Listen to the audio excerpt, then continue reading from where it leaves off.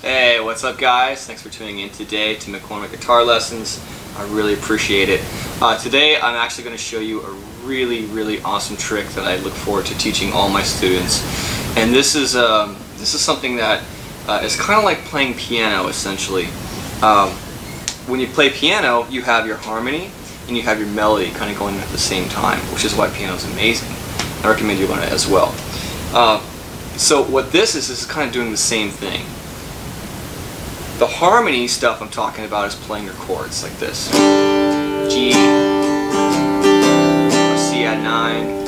That's all harmony. Multiple notes being played at the same time. The melody stuff is more of this. That's melody. So we can kind of combine those a little bit. Man, it sounds really good. So what I was just doing was demonstrating that in the very beginning of this video. Now I'm going to show you how to do it. First step is you got to get comfortable with the harmony stuff, the chord changes, the chords themselves. And today we're just going to stick to 2 chords, keeping it really nice and easy, so that way in case you aren't quite as good at all your chord changes, it's still pretty easy to kind of catch along. So I'm doing a G. I'm also doing a C add 9. Very similar. The C add 9 is just, you know, one little step down.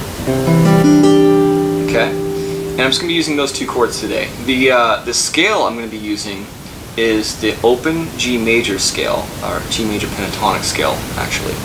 And if you don't know that, it's going to be on my website. If you're watching this video on the website, good for you, it's right there below.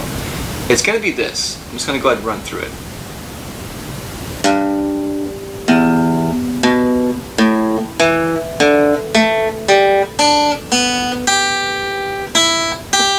Right? So it's all those notes. It's got all of your open strings, as well as 3rd fret here on the 6th. It's going to be the 2nd fret on your 5th string, your A string. 2nd fret again on your 4th string. 2nd fret again on your 3rd string. And then we go back to our 3rd fret on our 2nd string.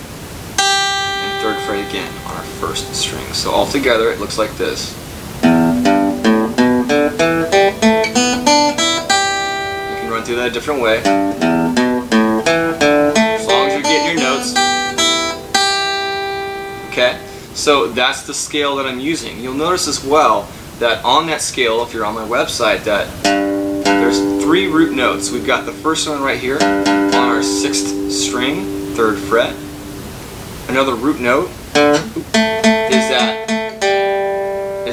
was my bad, is actually the open 3rd string. That's a G string. And then we've got another G right here on our 1st string, 3rd fret. Okay, so now that we've got you all zoomed up, what I'm going to do is I'm going to be strumming this right about here. This is not normal, I'm just doing it for the sake of demonstration. But there's our G. Here's our C add 9. Here's our scale. Okay, and we're going to be improvising with those notes. To start simple, we're just going to use these 2 strings, the middle 2 strings, 3rd and 4th. Okay, that's going to have a total of 4 notes. And a root note, as you'll see, is in there. It's that one. It's that 3rd string. So watch what I can do in between my chords. Play a little G.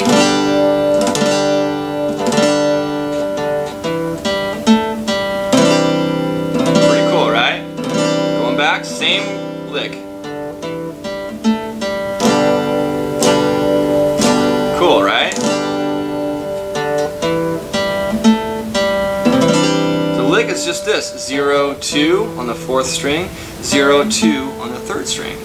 And then I'm ending it with a nice open G, which is my root note. So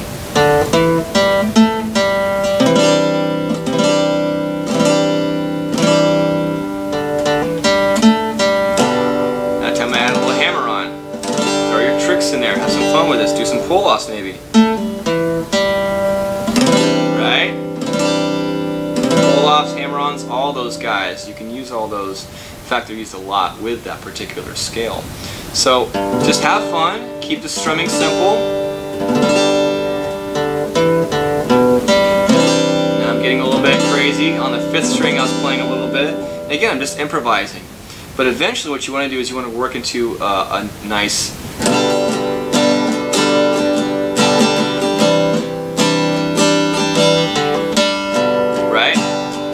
fancier.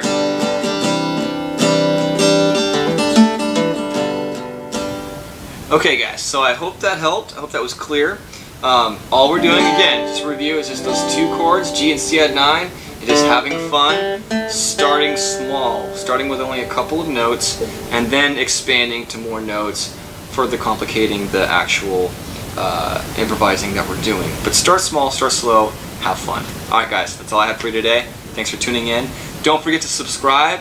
I would love it if you did, because it's going to keep you updated on all my new free content that I'm posting on pretty much a weekly basis at this point.